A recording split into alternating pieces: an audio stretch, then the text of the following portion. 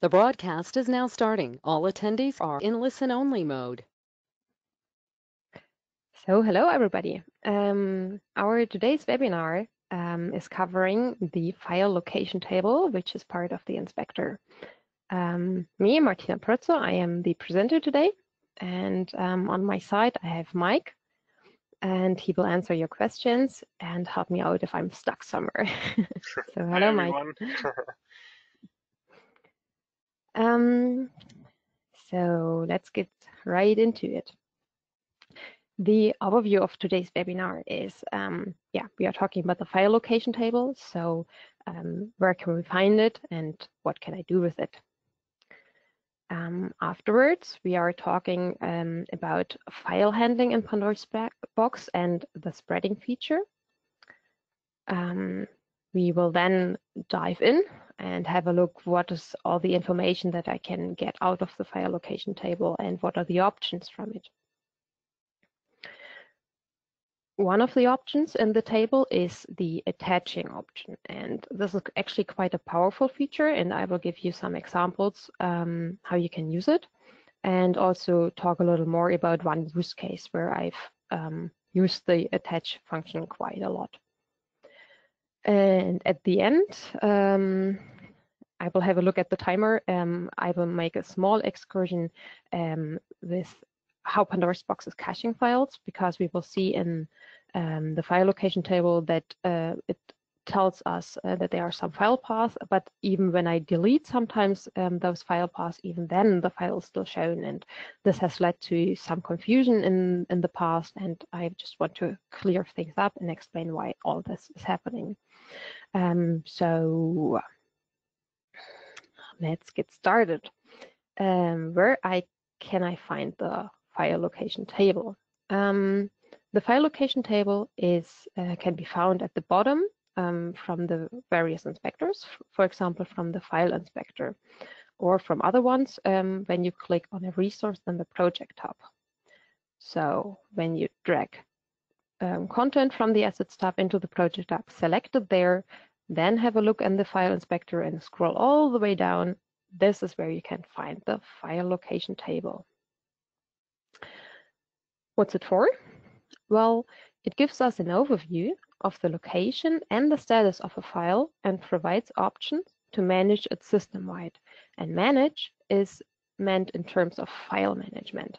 So the file location table is like the heart of the file management. Not maybe the heart, maybe the brain from the file management. It structures everything. There's all the logic behind it, and it knows exactly where the files are and gives us an overview. So when we talk about file management, we also need to talk about the file handling of Pandoras Box and the spreading function. I tried to keep it short, but I realized after a while there is just no way around it. We have to dive deep into it. So let's do that. File handling. As soon as you drag a file from the Assets tab into the Project tab, or you do the same from the Thumbnails tab, or you use Widget Designer or any other method, as soon as you have content in here in the Project tab,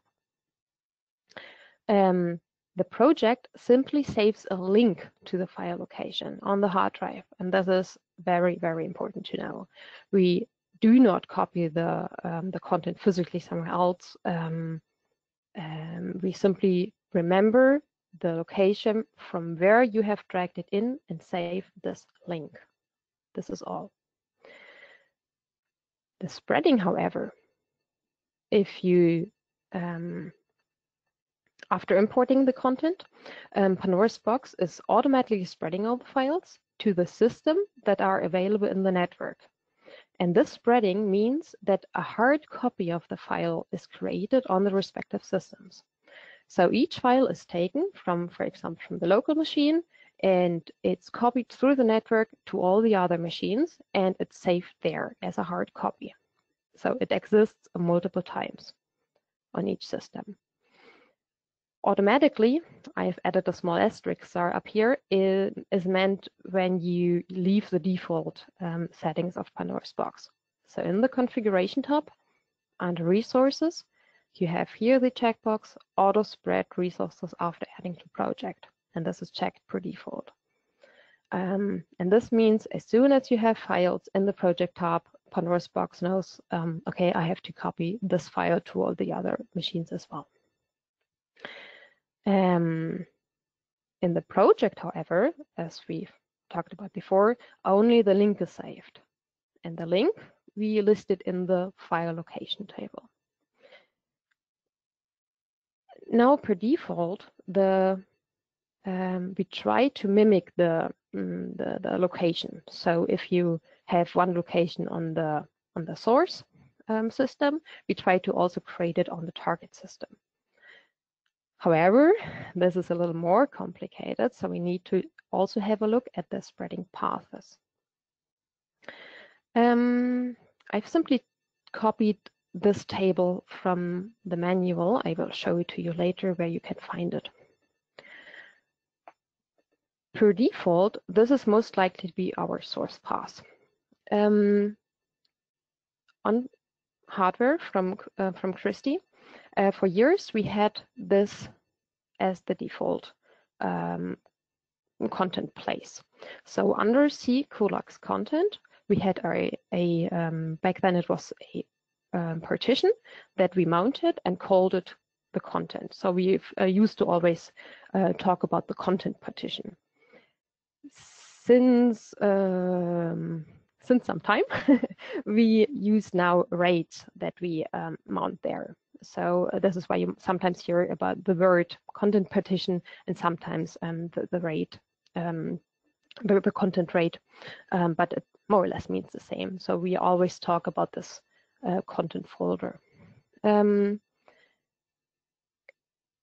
If you had content in the Kulaks folder and spread it, it went to this target path as well.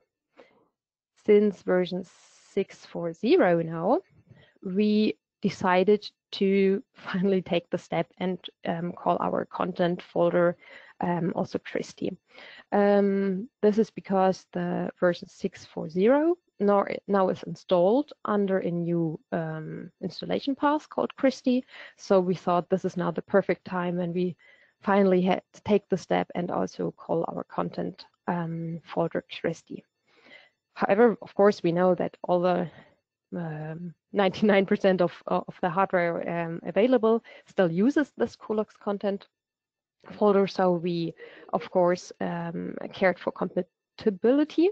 So this means if you have a Christie folder already on your hardware, because it's a newer hardware, and you spread content, what is happening on the target machine is first we look, is there a Christie folder, Christie content folder? If yes, use it and put the content there. If it's not there, have a look whether there's the C Kulaks content folder. If yes, use it. If no, then go back and create this Christie folder. Vice versa, it's happening in the same order. So if you have, for example, a manager that still uses the Kulaks content folder, it's the same logic. Is there a Christie folder? If yes, use it. If no, is there Kulaks one? If yes, use it. If no, create the Christie folder.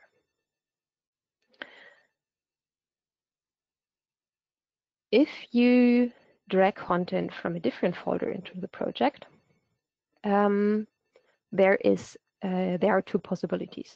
Either we create this different folder and save the file there, or we have a look whether, actually this is done first, of course.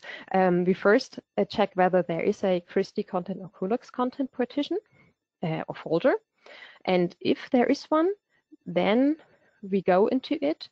There is already a folder which is called Pandoras Box Data, remote content.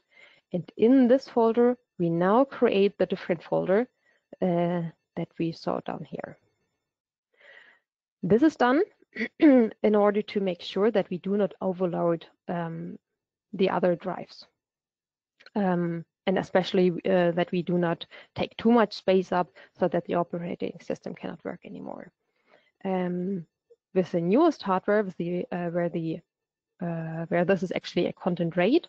It's actually like this, that the entire operating system sits somewhere totally different. And if you have spread, for example, too much content, or maybe too many cached files or so, and it totally overloads the entire drive, the operating system can still work, and because it sits somewhere else and is not influenced by this thing. So this is why we do this. Why we choose this logic behind it. Of course, you can not only go to a different folder or take content from a different folder, but you could, of course, also use a different drive. For example, with an external drive, if you have mounted a NAS, a network server. If this is the source path, we first of all check whether there is the content partition or RAIDs. So we take the same logic as we have seen above here. We go into our content folder and structure it like this, and take the folder which we have seen on the source path here. If there is no such a content partition, we simply save it under C, the default drive. Last part on this table here, there's a specialty. If you save your project, you will see that there is an assets folder in the same location. If you copy your content there and then drag it into the Pandoras Box project, you will see that you will have this written in the file location table. We will just do it in a couple of in a minute or so in Pandoras Box ourselves. So this is what we will see then. If this is the source path, you will either have C Christie or C Kulaks content, and then the project path and the assets one back here. So this is why you might see different paths in your file location table, and this is the explanation behind it. Now we are at the point that we can actually have a look at the file location table and look what kind of information I find in there and what options I see. I will not just make a little break because I'm switching from the PowerPoint presentation over to Pandoras Box. Now I've talked some minute. Is there anything unclear? Maybe you can write Mike a question if I should go back and make something a little more clear. Otherwise, I will just now switch to Pandoras Box. I think you can go on. There's no questions so far. Awesome. Sorry, again, a little excited. I thought I would not be. It's just a different situation when you are online. My Pandoras Box project. Here I have simply a new empty project, nothing in here, only my compact player sits in here.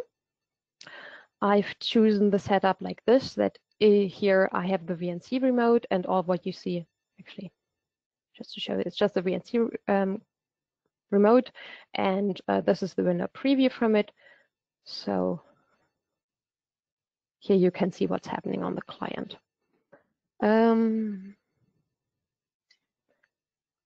Martina? We got a question here. Is there a recommended location for project files from the manager?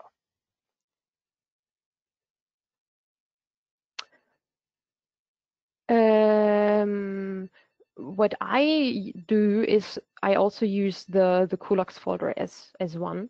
I don't have any mounted partition or RAIDs in here, so I just simply created the folder. So C Kulaks content, and they have all my images and video and so in there.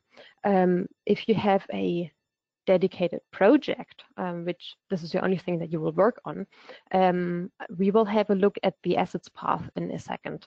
I've mentioned it already. It was the last part of the table just now. This gives us another flexibility, but I will talk about it in a second. Okay, thank you.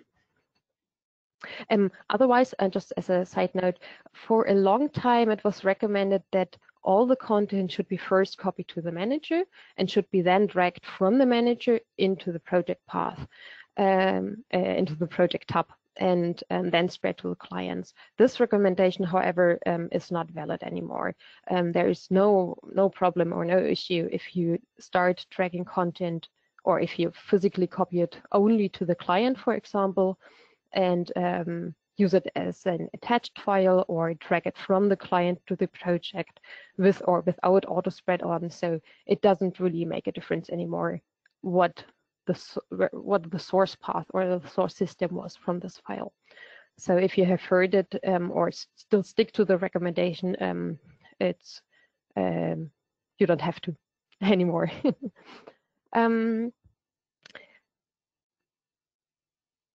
So what I wanted to show you is the file location table. So here I have my compact player, and let's just start with getting some content. So on my manager, I go to CCLux content, and I'm simply just taking here an image. Let's, for example, take this one. And what you will see down here in this status bar, it will show you that the content is spread, because in the configuration window, my auto spread function is on, which is the default setting. So when I put it in here, right now it's loaded after it was spread to the compact player. And when I select it in the project tab, have a look on the inspector and scroll all the way down, I see now 2 entries. The first one is my local machine, my manager. And here I see the same path as I've chosen up here, of course. So I went to CCLux content images, and this is the name from the file. On my compact player, however, I see that it's the Christie content images. Because on my compact player, I back then decided with version 6.4.0 that I want to mimic the situation from the new hardware, and I simply renamed my CCLux content folder to the Christie content. So here we see the logic that I've just displayed in the table on the first line.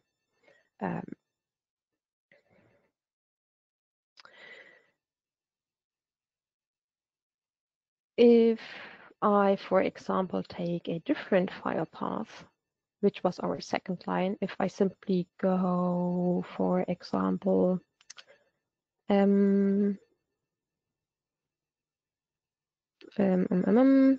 take some help file. I have a lot of images in here.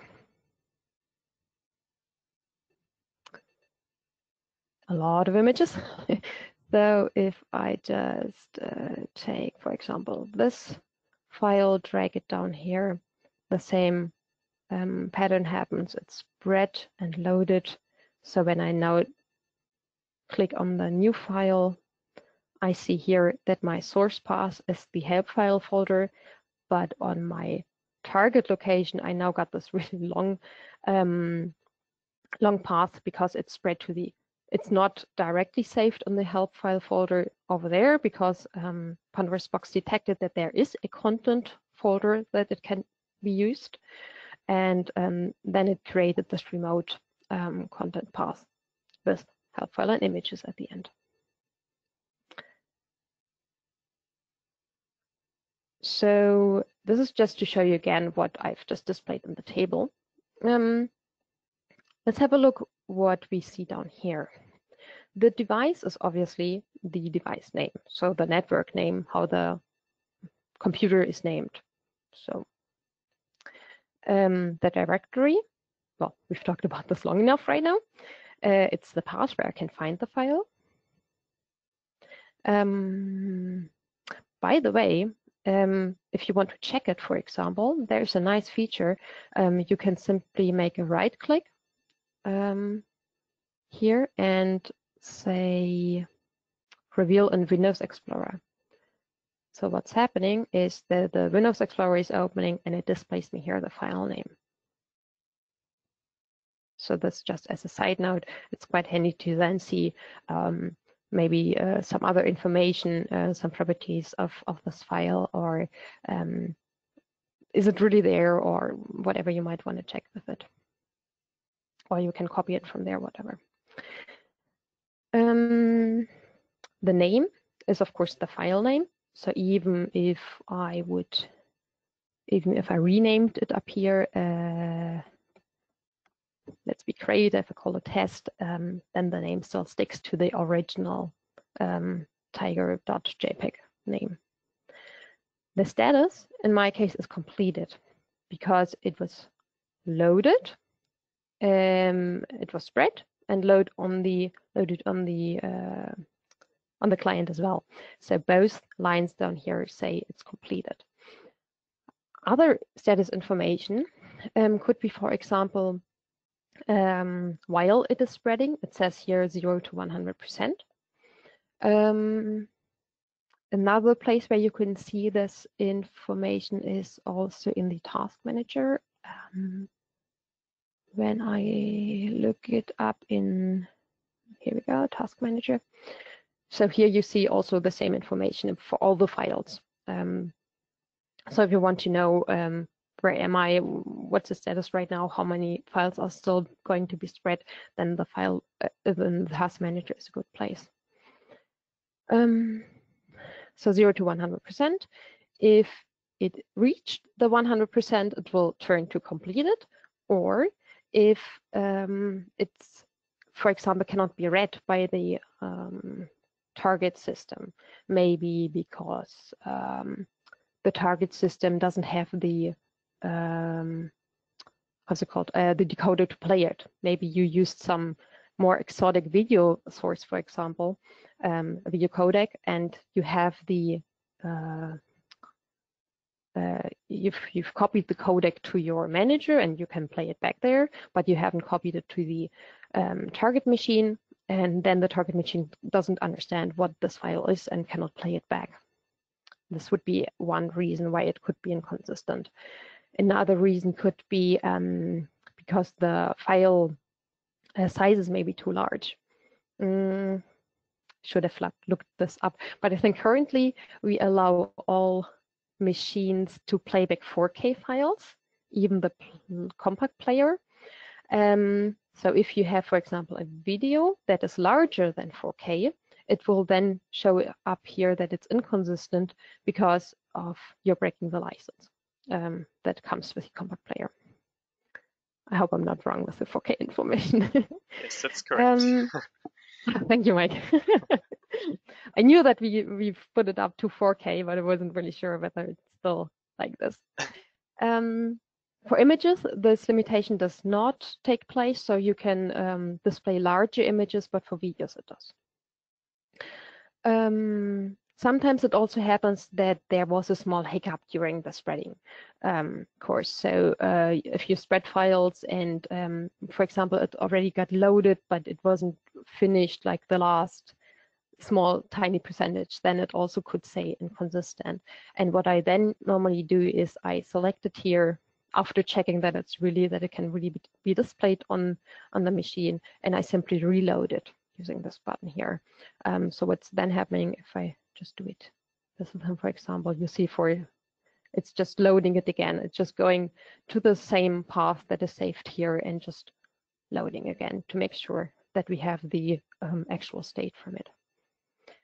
Media duration is, of course, the playback duration. So if we have here a video, it will then show us whether it's 10 seconds or whatever. Oh, I forgot one status. Aborted.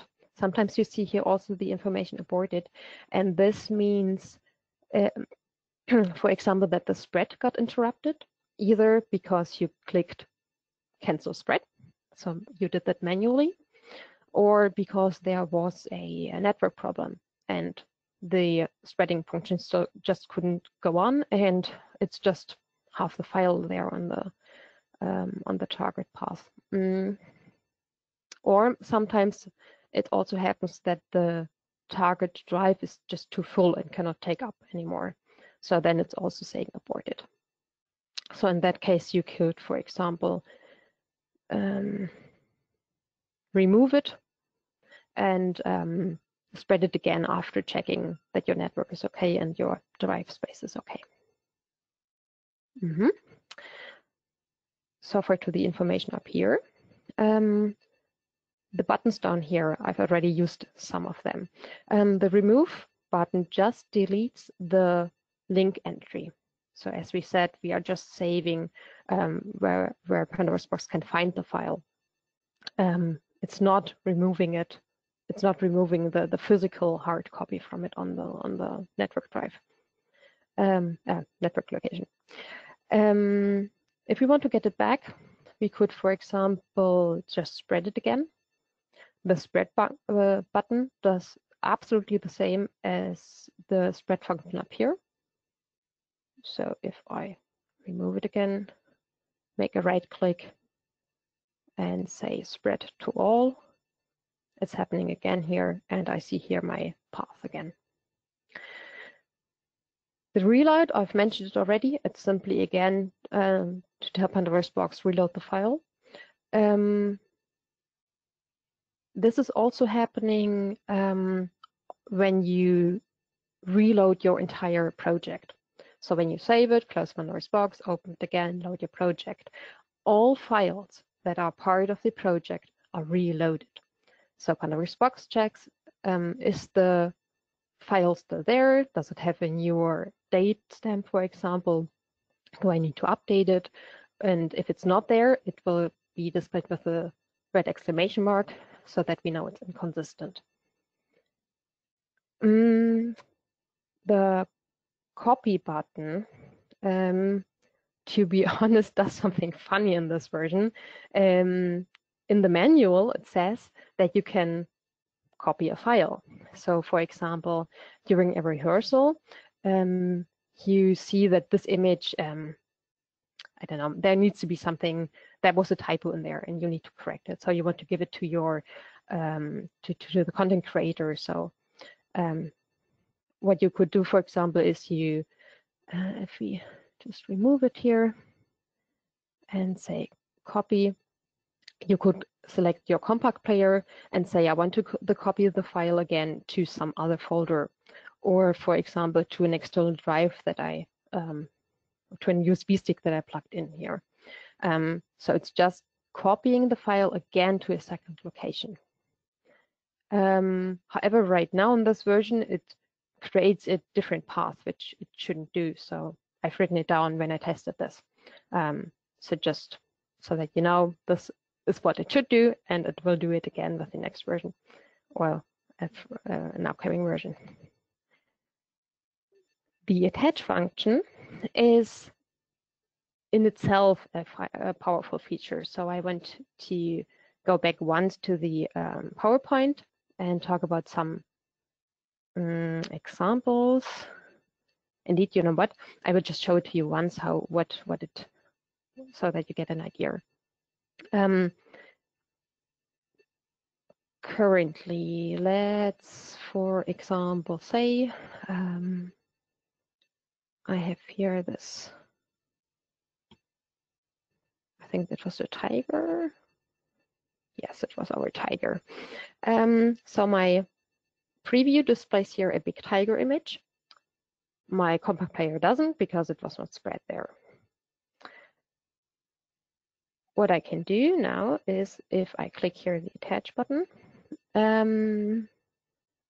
I can choose the compact player and just some other source.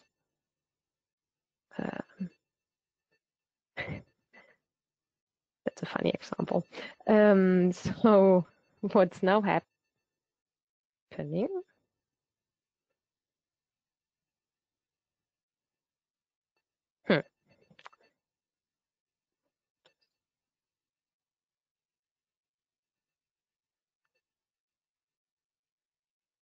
What should have happened is that it should show me a different image.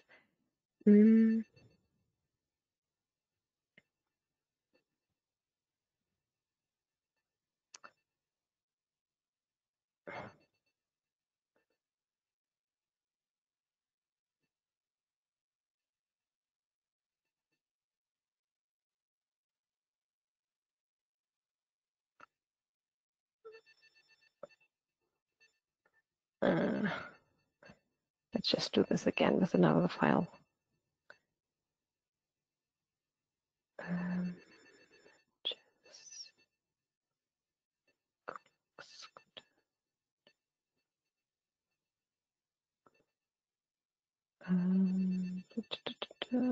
I have some.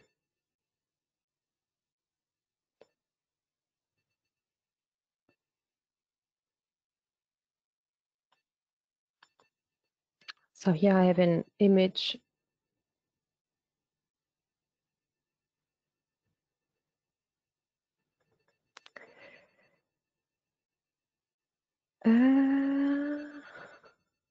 I don't really know why my compact player is not showing the same file.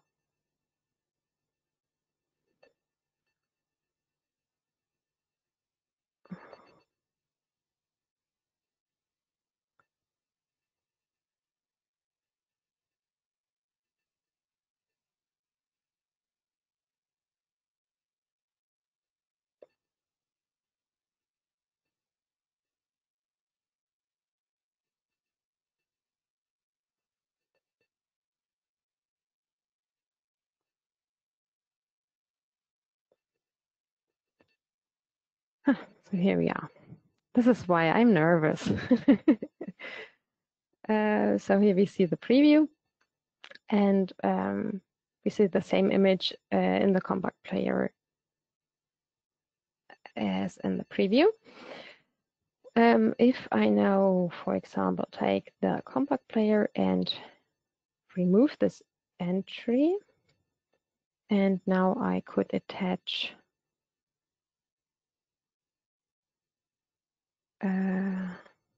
let's take this again. Here we go. So now what's happening is my compact player loads a different file because I told it so, than my manager does. The attaching function is very important to add here. What you can attach to another file is always needs to be of the same file type. When I did my live input webinar, Thomas was a little mistaken because he thought there was a time when he did it, but it turned out that he just remembered wrongly. So what you can attach to an image is another image, but no video. What you can attach to a video is a video, but no other file. And the same goes for live inputs. So what you can attach to a live input is always another live input and no image. We had a quite large discussion after the last webinar again, because we just everybody of us would like to do this, and we totally see why this would be helpful in programming, because the default situation how it is right now is that the live input simply is it's located where the input board is physically connected to the system. So when you load in live input, it's just showing on the client where the live input board is physically connected to, but not in the manager's preview. So you don't have any feedback of what's happening on the client. So many times what people try to do is they attach some kind of image so that at least you see in the preview what the client is doing. But there just doesn't seem to be a way, an easy way how we can program this. However, we try to attack this and try to find our way through it and make a workaround. It just gets utterly complicated. So at least in midterm, there won't be a solution for this thing. And yeah, again, for this, I have wrong information in the live input webinar. But now I've already shown you some examples. I just switch once back to the PowerPoint presentation because we have reached our second, the next point in here, some examples for the attach feature. The first one I've already mentioned with the live inputs. So you can attach another live input to a live input. This is working. So if you have a, for example, an HDMI card on the client and you have another one on your manager, you can if you can split the signal and connect it to both systems, and then attach the manager's live input to the client's live input. And if you then drag the content onto the timeline, both machines will display their live input. What it's also used for is, for example, if you want to load different file versions. For example, a lower resolution or a different codec, for example. One that is maybe not so performance intense as the one that you are using on the client, because maybe your manager is not equipped with so powerful hardware. With the lower resolution, there is one small thing that I wanted to add to this. Let's go back to the manager ones. If we go to this 4K image from the Tiger, there's one function in Pandoras Box under local preview.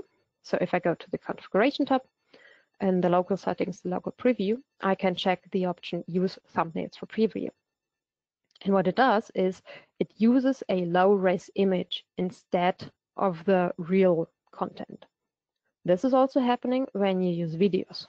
So when I drag the video from here and put it on the timeline, I would see it playing on the client, but on the preview, I would just see the thumbnail, a still image thumbnail. This is a very nice feature if you are just using so much content and you still want to see something in your preview. However, the one small drawback from it is that those thumbnails, of course, are really small. If you want to check them, they sit in the project path where you have saved it, and in the wait a sec, content projects, temp projects, and the local cache, and then the thumbs folder. So here we will see our Tiger somewhere. There it is. And here we also see that it's 256 pixels only. So if you want to somehow save performance on your manager, but not so much performance, you could, for example, choose to use the attach function. You could scale down the, so of course you would take this option out.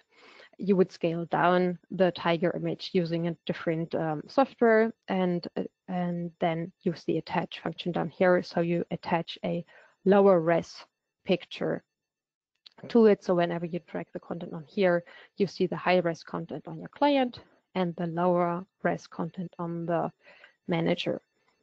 However, what I've stumbled over yesterday is when you are using the default layer sizing mode media pixel size, you will notice that your content in the manager gets a little smaller because, of course, it has a lower resolution. But still, I think you just need to know about it. This is how Pandoras Box is working. So you can either change the layer sizing mode, or you just remember this behavior, and it's still fine because you have a good resolution for the manager, and you simply do not care about the camera rectangle, for example.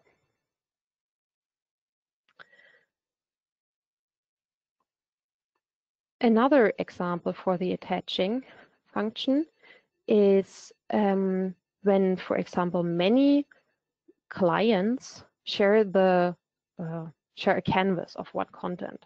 So, for example, you have 8 projectors next to each other, and they are connected to maybe 2 or 3 or 4 servers, and they all show one big image. Or one case that I've actually worked on is it was a big museum, and well, the rooms, they literally had no walls. It was just covered by was it LCD? Yes, LCD screens. So you walked in, and all what you saw was it was covered with LCD screens. And they played back one file that went around the entire room. They actually had a cluster of 4. So 4 screens were connected to one compact player that was mounted just behind them. And the quadrant setup was done with using the LCD software in there. So they had one cable connected from the compact player to the first screen, which was set up to use the first quadrant, and then they simply daisy chained it to the second, third, and fourth, and each display just took out their own quadrant. But still, we ended up using, I can't remember anymore, we had in one room, it was players responsible only for this one room. And the second room had maybe only 30, but the next one had like 8. So it was in this museum. And now we need to talk a little bit about not venue sites. This is the topic for tomorrow, but virtual sites. Virtual sites in Pandoras Box allow you to combine many machines to a virtual machine where you can then program content on, which is easier than copying it 50 times. So let's have a look in Pandoras Box. I will just clear this. And then I will show you why the attaching function makes so much sense in using it. I'll just delete this too. Try again. So if we had a second compact player, I will just check the license compact single. If I have player compact single, if I have a second compact player down here, it's not connected right now because I don't have unlimited dongles at home, but I can just mimic it if I select them and create a virtual site out of it. I get a new ID, number 4, and now I have here the virtual layers. If I put some content on here, it will be displayed on both clients, on my compact player here and on my other compact player at the same time. However, if you think about maybe 50 compact players showing one big image, you of course understand that the image needs to be a really, really high resolution, and it's not really performant to load a huge resolution file onto a small compact player and then tell actually you are just seeing this 1/5 of the image. It makes much more sense to split it up. If you split it up, you might get 50 different slices of this one image, and you have to program 50 slices down here, which is a possibility.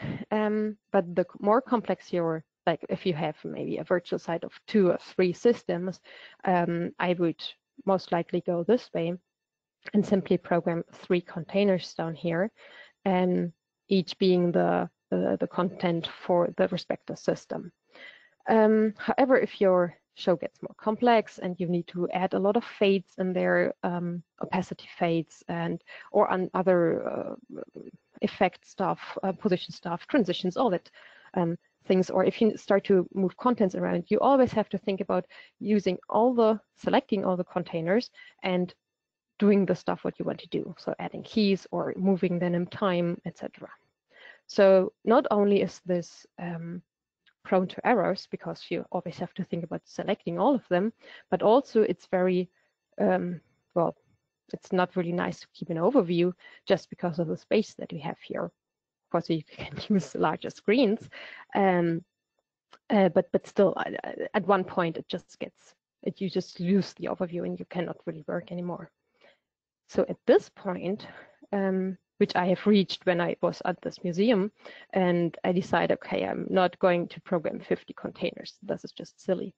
So what I've done is I used the attach function, and I used Widget Designer to help me. So this is what it looked like when, oh, and actually to make it more complicated, it was at a time when the content was still being produced.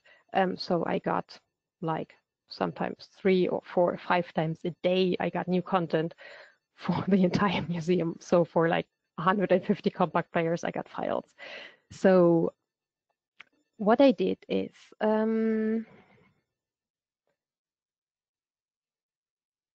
I had folders which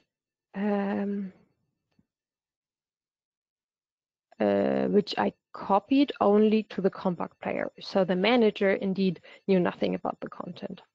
Then I'm starting to complicate it. Let's just do it a simple example. So what I can now do is I just drag the left content in here and the right content. And because I don't have the second compact player, let's try to make a case where I see here the right half, and in my client, I want to see the left half. And I only want to program one container. So first, this is my left half. I go down here, I select, in this case, my local machine.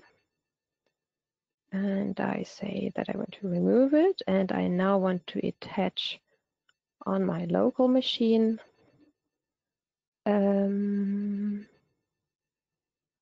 the right content, which sits under C, clocks, content, images, right, forest, okay. Toggle preview helps. So what I now see is on my left compact player, I see the left half. On my right preview, in this case, I see the right half of the content. So in the museum, what I did is when I got new content, it was actually a network server. So I copied the folders for each compact player only to the compact player that needed it. On the one hand, because I knew it will change in like 2 or 3 hours again. And on the other side, I didn't want to eat up all the network performance just by spreading it everywhere where it didn't need to go. Only on the very last week, I started to make copies to the manager. But during the entire show programmation, the manager just didn't know about this. So I had only one file in here, which was kind of like my dummy file. And I had here my one container where I did all the fade-ins and the trigger points also, because it was hooked up with other elements during the show. So I had here all my queuing done in one container. And when I received new content, I checked this one. I selected an entry from a compact player, I removed it, and attached then the new version of the file. Of course, I didn't do this manually with all the compact players per room. I used Widget Designer to do this. So using the attach function for some files or for some systems is totally fine, but as soon as you have a complex show like in this museum case, it's just too time-consuming to do this manually. So Widget Designer.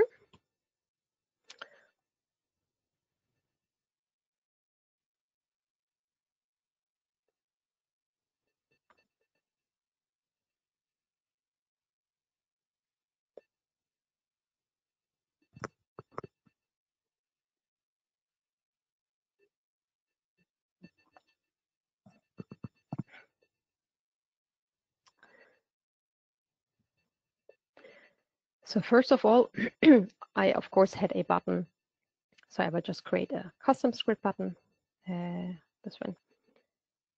And I had a function in here which did the removing part.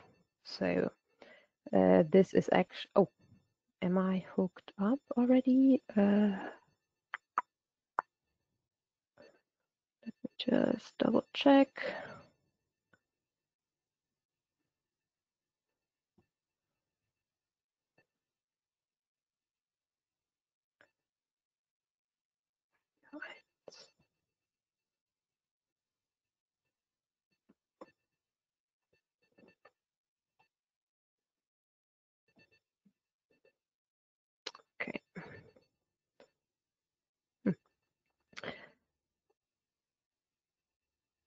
So my widget designer is connected to the manager, and the command for it is actually the detach. Now there are two versions. I can either detach or attach a file by using the ID, which in my case was not so useful because I didn't have them in the manager, hence they didn't have an ID. So I used the longer version by using the path. And let me just drag it over here so you can see all the information. So what is happening here is I start with giving the path from the file, how it is saved in the project tab from the manager, and then I detach the number of the system, the ID, the site ID. So first there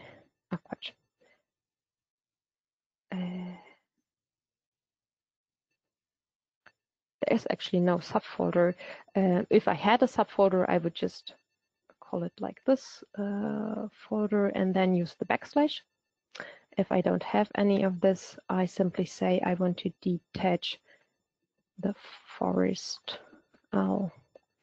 JPEG, and I want to detach number 3.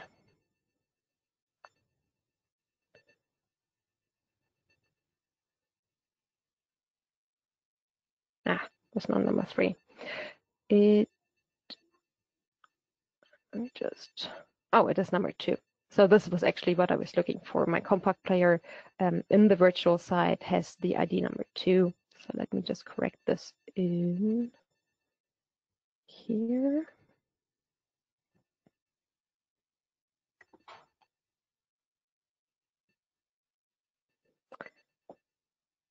So now what we see is that this file entry is removed, the link down here.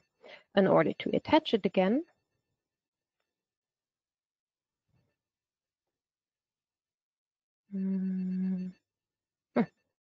let's use this already because we have the path in here. So the attach command works in the same way. I can use the file path, and I'm lazy, so I'm just taking it from here. So I take the same image, I take the same site ID, and now I tell it to go to the file path from the hard drive. So this is not the path from the project anymore, but from the hard drive. So let's see. Christie. Content.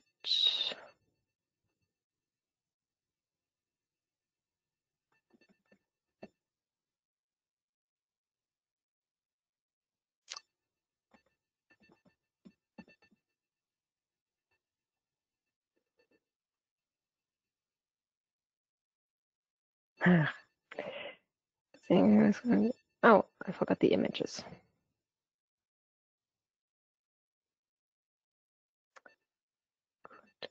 Images.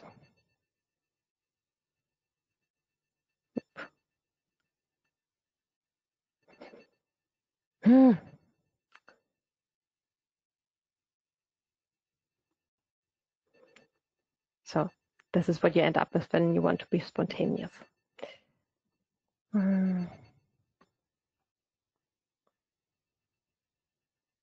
Come on. Compact, C, Christie, content, images, left.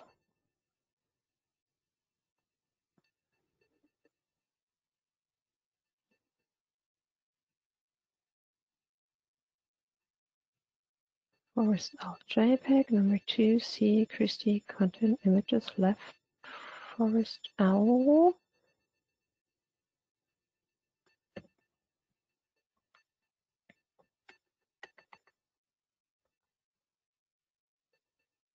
Okay.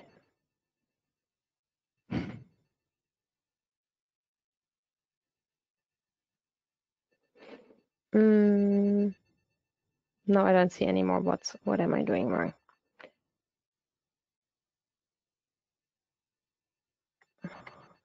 This is attached by path first.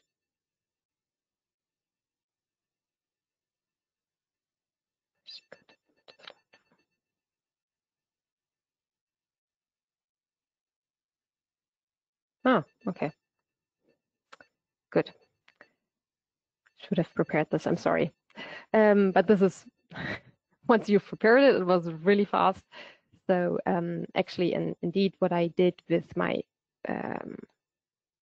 50 compact players, I used a for loop. So I said count from 1 to 50. And instead of using here the ID, I simply used the index that the for loop is creating. So number 1, number 2, number 3, etc. And the file path was always the same because I told the content producers to simply leave the file name in here and then copy it to a folder that was named after the compact player. So I knew, okay, this folder needs to go to the 3rd compact player and so on. But the file name itself was the same. Just to make it easier in here. And I think at the end I also used here a variable because I had different rooms and the different rooms had different content and also different shows where they had different content. So at the end I had always, I kind of checked, okay, I have this room now. This is now my current file version, file name that I want to remove and attach again, and it placed the variables differently, and then I had 2 buttons which did this thing in milliseconds. And I had kind of my surveillance camera, and I saw there on my black and white screen how all the compact players switched their content, which was quite nice to see. Yeah, so far to this use case, and I see that I've already touching the 1 hour mark. Is there anything that you want to know about this one example about the attaching function? Maybe you can let Mike know the question and I will just switch back to my presentation to see where we can save a little time. But I think we are already quite far. Just cancel this. Go down here. All right. Yes, we've done this as well. We attached files using the widget designer. The last example is quite fast. If you have inconsistent media files, maybe because you dragged in some content already to your project, and later on you decided to rename the content. So again, what Pandoras Box is saving is simply the link to the file. If the location, of course, changes, the link is not valid anymore, and we display it as inconsistent files. So what you can then do is you can remove the old link and attach the new link. Again, using widget designer makes sense if you start to reach a high number of systems, or if you know that you have to do it a couple of times. One thing that I wanted to add here, talking about moving files and renaming folders, at the end we had the question about what's a good location for the content. If you if you've saved this project once, save project, and we call it webinar, for example, and I go to the Windows Explorer and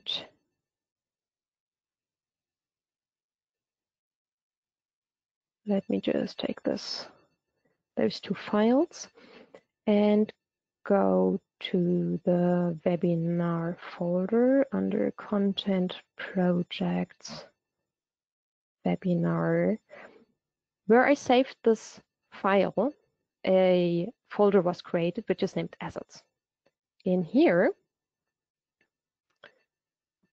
if I copy my files, or my entire folder structure, of course, What is now possible in Pandoras Box is you can access it with the project assets down here. So when I double click it, I see now my content that I've copied in here. And when I drag it into my copy, when I drag it into my project, you will now see the directory assets. This means it's not a direct link anymore that we save, but we save a relative path.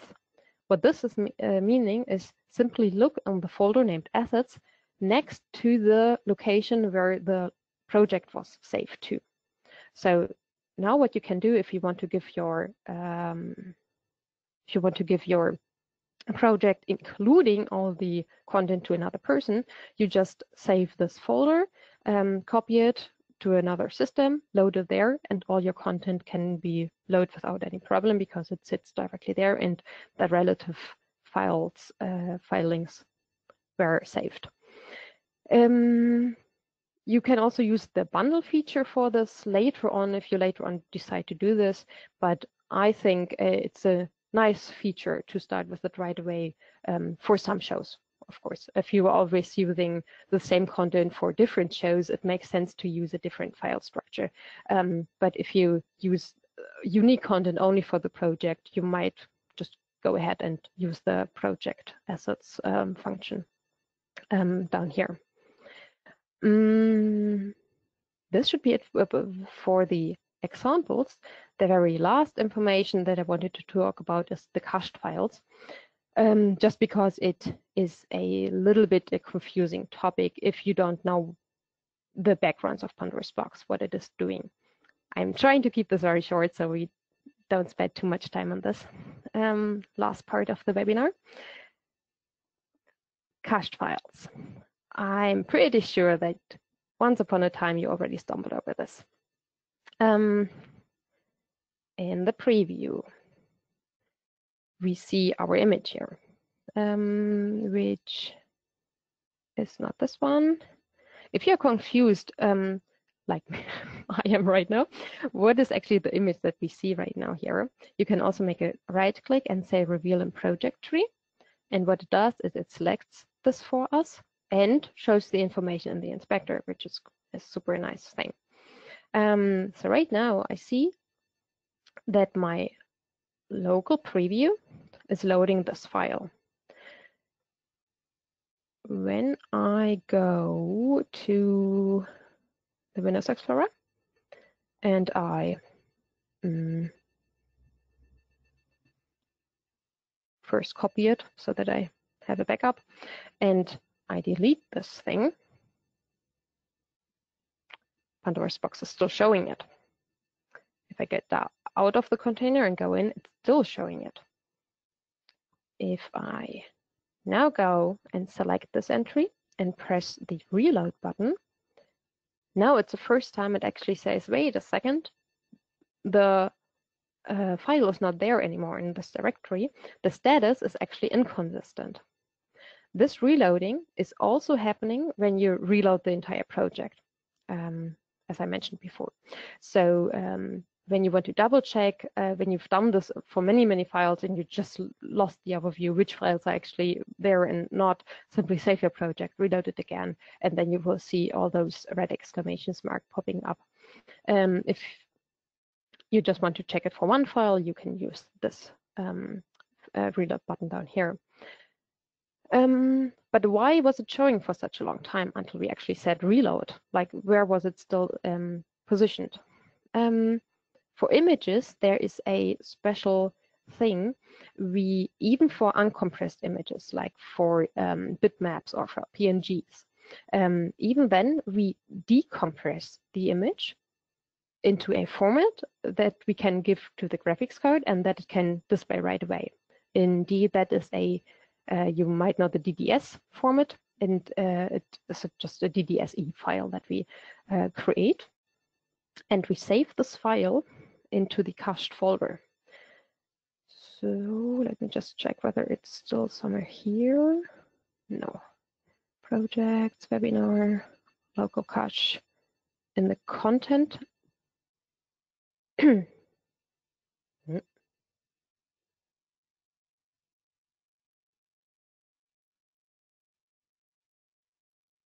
I think it was still situated in the temp folder.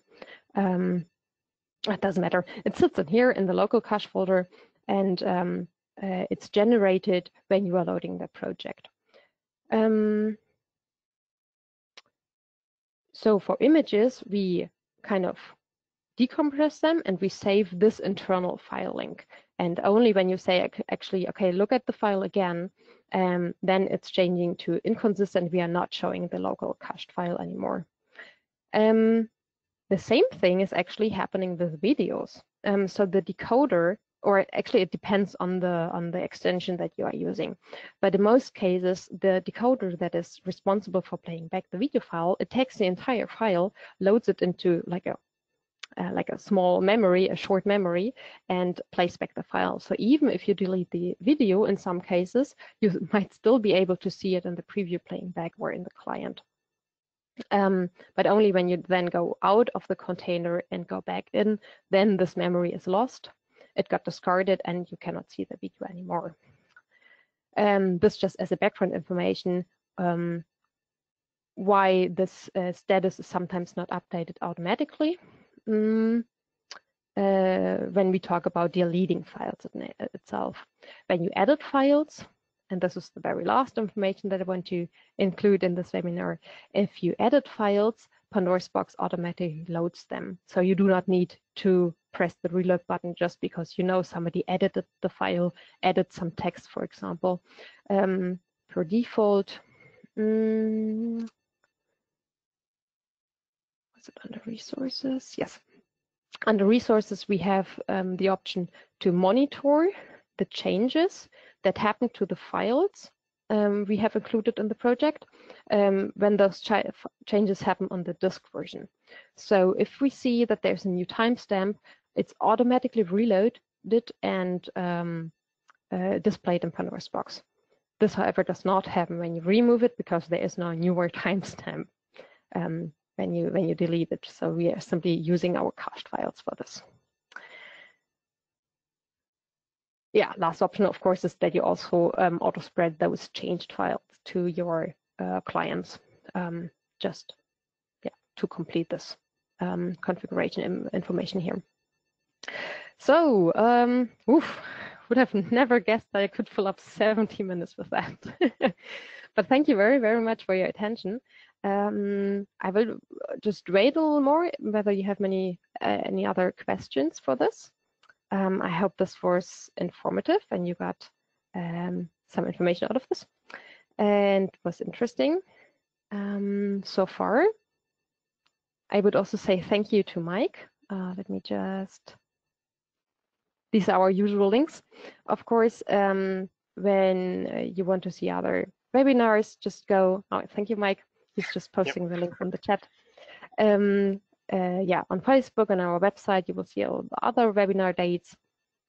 For the help file, indeed, there's one link that I wanted to share with you where I pretty much got all the information out for this webinar.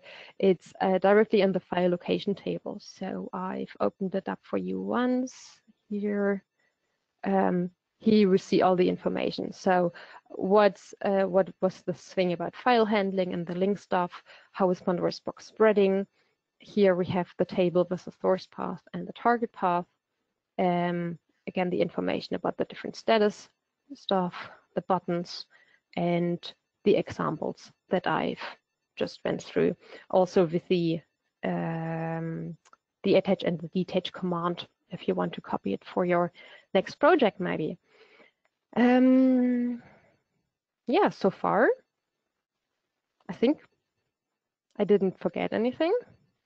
I surely added more information than I actually intended to. But so far, thank you for watching. And I hope we can welcome you tomorrow with the webinar about venue sites. Yeah, thank you also okay, from my side. Thank you guys. Thanks, Mike.